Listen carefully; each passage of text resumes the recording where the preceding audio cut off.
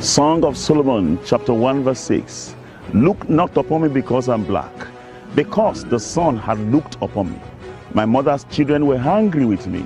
They made me the keeper of the vineyards, but my own vineyard have I not kept. There are many people who have their hands full of many things, whereas ability to multitask is a virtue.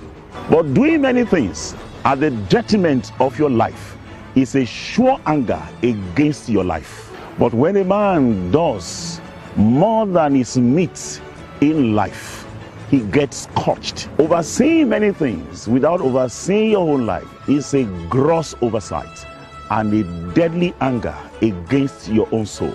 People will not see you as being fair to yourself, even if you are faring well.